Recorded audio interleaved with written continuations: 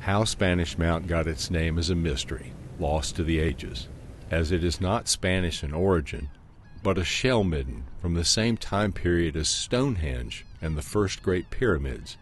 It was described in 1858 as a pile of oyster shell 20 feet high covering half an acre. Consumption on a very large scale, perhaps a place for feasts or festivals. The site has been studied for decades and eroding for decades. Just 9 months before Hurricane Irma took the last of it, archaeologists dug in for what would be a final look at Spanish Mount.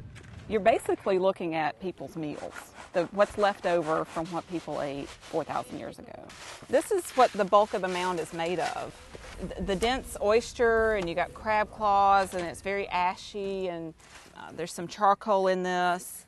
And it's real loose, so because there's not a lot of soil in it or sediment, it doesn't hold together very well. What meets the eye is solid oyster. The vertebrate remains identified 42 different animals, including alligator, fox, bobcat, and bald eagle. Deer made up almost half of the biomass. The people at Spanish Mount had several close neighbors. Just 5 miles away is the largest and most complex of all the shell-bearing sites on the South Carolina coast. It's Fig Island, a trio of shell rings.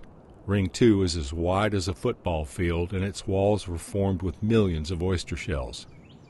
The South Carolina Department of Natural Resources owns and protects Fig Island. There's no public access. Just 2 miles from Fig in the Botany Bay Plantation Heritage Preserve is Pocky Island. Discovered in 2017, Pocky's 2 shell rings have been the focus of intense investigation in a race against the encroaching Atlantic. Artifacts from Spanish Mount and the other sites include finely carved bone pins. These took time, skill, and creativity. They were likely used for fastening clothing of deerskin, as needles for weaving, or decoration for the body. We've got a couple of bone pins from Spanish Mount that are very distinctive in their design. That distinctive style has shown up at other sites, other Late Archaic shell-bearing sites on the Atlantic coast. It's an amazing piece of artwork, really, that's 4,000 years old. These decorations, they're learned, they're passed on from generation to generation. I think it indicates that we're really dealing with related people. Another indicator of community ties can be seen in the pottery recovered from Spanish Mount, and it's common at the other sites.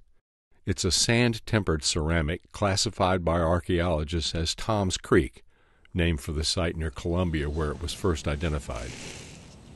Recreation in the lab shows this design element was made by pressing the wet clay with the shell of the tiny marsh periwinkle. There is also evidence of trade here. Flakes of sedimentary rock and soapstone. The closest source is in the foothills of the upstate. This tells us that the people who deposited it here, who left it here, either traveled to get it directly or they traded to get it. Fig Island, Pocky, and Spanish Mount, all within a few miles of each other, all with radiocarbon dates that together provide a continuous record spanning 1,000 years. It's a missing chapter in American history, and as sites are lost, so goes the chance to read that story.